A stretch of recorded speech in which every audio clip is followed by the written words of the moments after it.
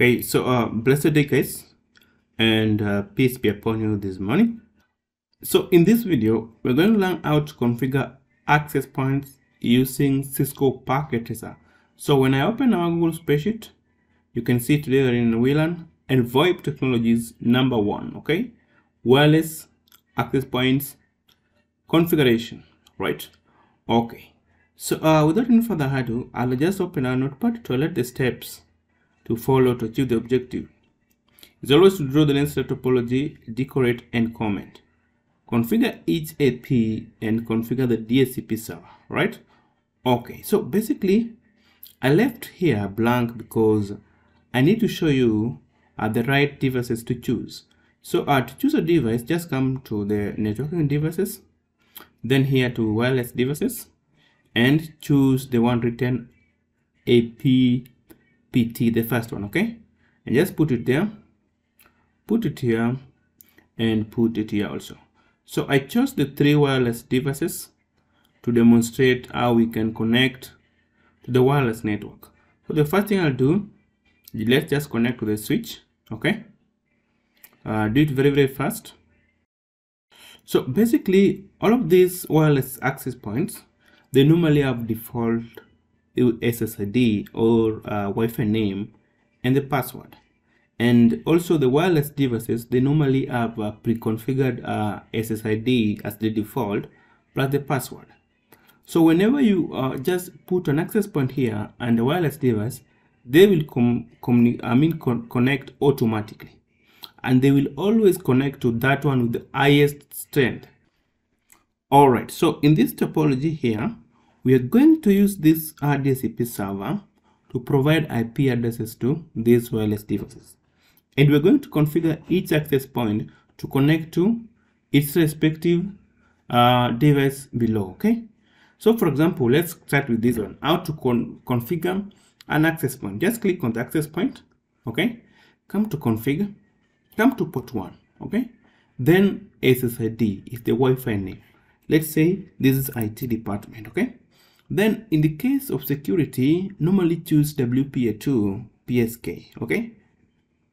Click on that, then write the password. Let's say IT 87654321, okay? So that's the password, right? Okay.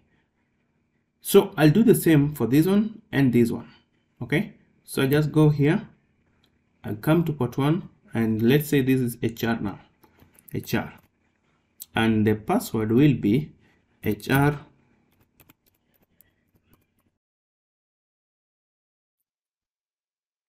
Okay, so we've managed to configure each access point with the SSID and password.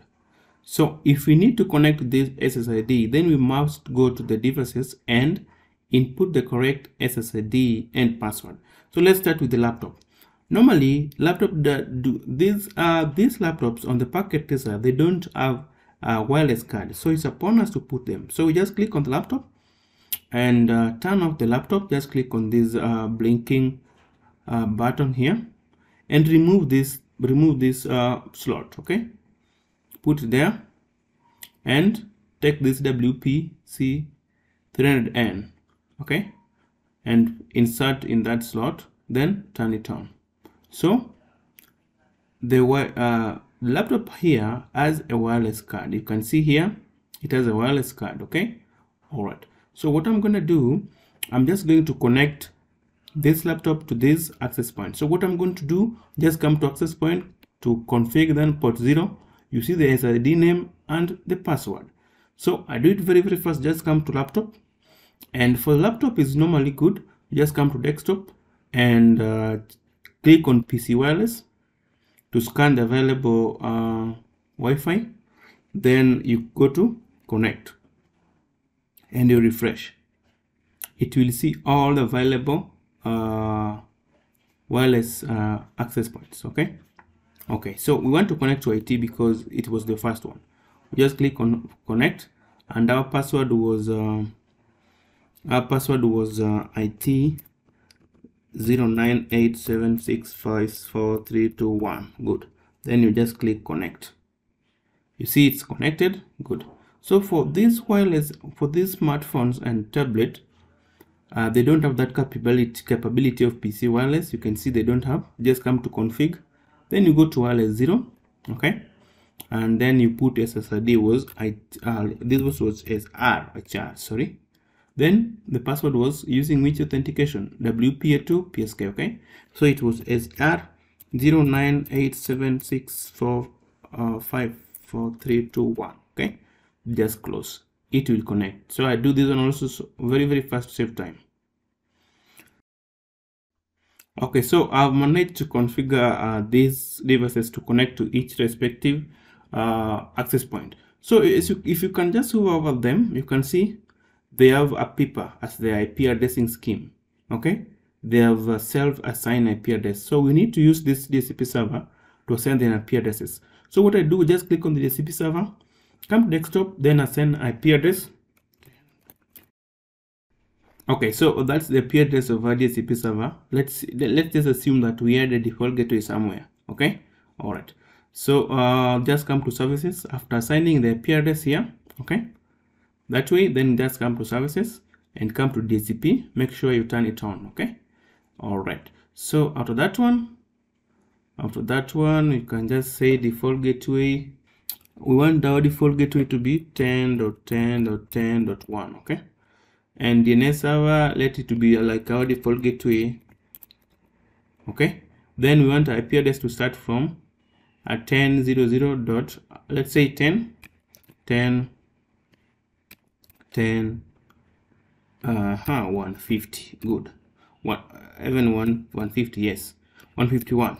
Okay, then we just save. Good. So when you come back here, to these computers or these laptops, then we try to IP configuration, go back to static and go back to, you can see DHCP successful, and you can see the parameters already here. Okay, so that's how to configure an access point. Very simple. IP configuration, come to static, then to DHCP. You see all the parameters will be here. Okay, alright. So guys, thank you so much. I believe this video has really helped you know how to configure access point. So when we meet next, let's do for wireless LAN controller, right? Okay, so I'll mark that section as done. So please subscribe to this channel, like this video, share with friends, and let's see you again in wireless LAN controller configuration. Bye.